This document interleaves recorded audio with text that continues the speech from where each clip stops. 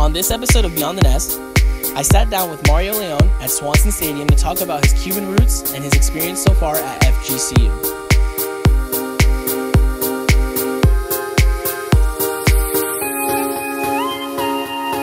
So you grew up in Naples? I grew up in Cuba, actually. I was born and raised, yeah. Came over when I was 8, went straight to Naples, and then lived there my whole life after that. Now, is your family still over there? Some of them, for the most part, they're here. Okay, for sure. Now, with them being so close and you coming to FGCU from Naples, what kind of a luxury is it for you to be able to go home every now and then have a home-cooked meal? It's awesome. I mean, I know definitely when I'm struggling with a little bit of money or don't want to spend any money, just got to drive about 25 minutes south and have a nice Cuban meal. So, I mean, it's awesome.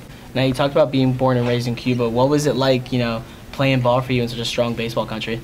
I wish it was more of like a free country in a sense, because obviously, our goal is, as baseball players, is to make it to the big leagues, and and if that someday that comes true for me, I'd love to play for my country, which I can't right now, but that's all everybody knows in my family. That's all everybody knows back home. So growing up, we played in the streets. It wasn't organized, but it was something that my grandparents, believed could be something that I would be successful in the future, same with my parents. So, it's when you're Hispanic, Cuban, Puerto Rican, Dominican, it kind of runs in the blood. Oh yeah, for sure. Yeah. Baseball's the biggest thing out there. Yeah. For sure, man. Now, you talked about your grandparents and your parents believing it was, the best thing for you. Who was really the driving force in your family that, pushed you to be a baseball player? Believe it or not, it was my grandmother. Funny story, like when I was a kid, it's kind of corny in a sense, but we used to go in the backyard and we had a mango tree, and the little mangoes that would fall, they'd be green and they wouldn't be ready yet. We'd go out there and with a broomstick, she'd toss them to me and I'd hit them. And then she'd flick little caps, bottle caps at me, and with a broomstick, I had to hit it. So that's kind of where it all started for me. Besides that, my whole family, they've always been my support system. My mom, my dad, my sisters. Just everybody, basically. That's awesome. That's really cool, yeah. I remember playing ball and stick. I still play that when I go visit family. Yeah, same. It's funny, man. It's funny, for sure. Now, you talked about wanting to play for your country one day. You've seen players that have made it to the MLB by defecting over there, stuff like that, having to do the craziest stories. I mean, Jose Abreu had to eat a fake passport. What's it like for you, being here and being able to make an easier transition to the MLB? I feel blessed. That's kind of my driving force, though, every day, because my parents sacrificed a lot when they came over here. My dad was a doctor in Cuba, and so we didn't live the most comfortable life. Obviously, you really don't over there. But at the same time, they left everything so that, my sisters and me could have that easy lifestyle, those opportunities for us to be in university, study, and play baseball, and hopefully make it to the pros. But it's tough. It's growing up.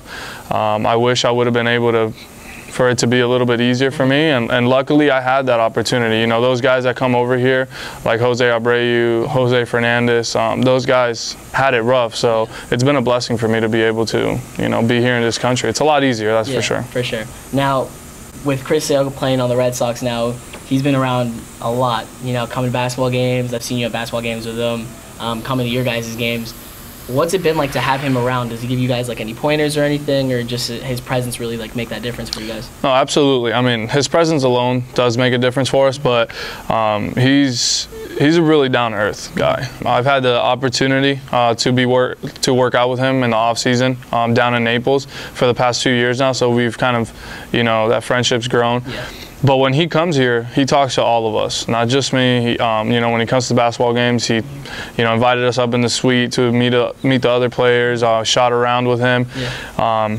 And it's one of those things that you just go up to him and you ask him hey, how's the season going? And then the conversation just goes from there. He asks you how you're doing, the different pitches that you throw, the different situations that you get yourself into, and then that's where the advice just kind of comes. So you just sit there and you really just listen to him talk, and then you just let it soak in. He's full of knowledge. He's always down to give you advice, always. That's awesome. That's awesome.